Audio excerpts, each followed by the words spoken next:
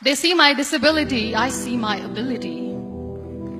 They call me disabled, I call myself differently abled. There are some incidents that happen in your life. Those incidents break you, deform you, but they mold you into the best version of you. And the same thing happened to me. I was 18 years old when I got married. My father wanted me to get married. And all I said was, if that makes you happy, I'll say yes. And of course, it was never a happy marriage. Just about after 2 years of getting married, I met a car accident. Somehow my husband fell asleep and the car fell in the ditch. He managed to jump out, saved himself. I'm happy for him. But I stayed inside the car and I sustained a lot of injuries. The list is a bit long, don't get scared. The wrist was fractured.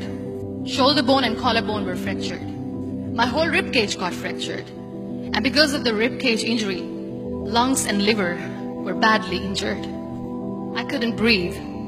I lost urinary bowel control. That's why I have to wear the bag wherever I go. 3 vertebrae of my backbone were completely crushed. And I got paralyzed for the rest of my life. I finally ended up in a hospital where I stayed for 2.5 months. I underwent multiple surgeries. One day, doctor came to me and he said, well, I heard that you wanted to be an artist, but you ended up being a housewife. I have a bad news for you. You won't be able to paint again because your wrist and your arm are so deformed, you won't be able to hold a pen again. Next day, doctor came to me and said, your spine injury is so bad, you won't be able to walk again. Because of your spine injury and the fixation that you have in your back, you won't be able to give birth to a child again. That day, I was devastated. I asked my mother, why me? And that is where I started to question my existence. Why am I even alive? And that is where I realized that the words have the power to heal the soul. My mother said to me, this too shall pass. God has a greater plan for you. I don't know what it is, but He surely has. And in all that distress and grief, somehow or the other, those words were so magical that they kept me going. One day I asked my brothers, I know I have a deformed hand, but I'm tired of looking at these white walls in the hospital and wearing these white scrubs. I'm getting tired of this. I want to add more colors to my life. I want to do something. Bring me some colors, bring me some small canvas. I want to paint. So the very first painting I made was on my deathbed, where I painted for the very first time. It was not just an art piece or just my passion. It was my therapy.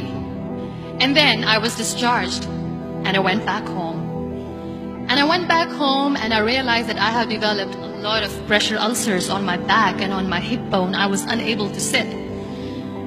There were a lot of infections in my body, a lot of allergies. So doctors wanted me to lie down on the bed straight for not 6 months, for not 1 year, for 2 years. I was bedridden, confined in that one room, looking outside the window, listening to the birds chirping, and thinking maybe there will be a time when we'll be going out with the family and enjoying the nature. That was the time where I realized how lucky people are. That is the time where I realized that the day I'm going to sit, I'm going to share this pain with everyone to make them realize how blessed they are, and they don't even consider them lucky. That day I decided that I'm going to fight my fears. We all have fears. Fear of unknown, fear of losing people, fear of losing health, money. We want to excel in career, we want to become famous, we want to get money. We are scared all the time. So I wrote down one by one all those fears. And I decided that I'm going to overcome these fears one at a time. You know what was my biggest fear? Divorce. I was trying to cling on to this person who didn't want me anymore, but I said no. I have to make it work. But the day I decided that this is nothing but my fear, I liberated myself by setting him free.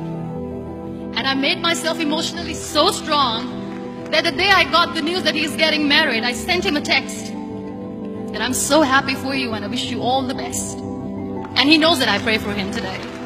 Number 2 was, I won't be able to be a mother again. And that was quite devastating for me. But then I realized there are so many children in the world, all they want is acceptance. So there is no point of crying, just go and adopt one. And that's what I did. People think that they will not be accepted by the people because we, in the world of perfect people, are imperfects. So I decided that instead of starting an NGO for disability awareness, which I know will not help anyone, I started to appear more in public. I started to paint. I decided that I'm going to join the national TV of Pakistan as an anchor person. And I've been doing a lot of shows for the last 3 years. I became the National Goodwill Ambassador for UN Women Pakistan, and now I speak for the rights of women, children. We talk about inclusion, diversity, gender equality, which is a must. Every time I go in public, I always smile.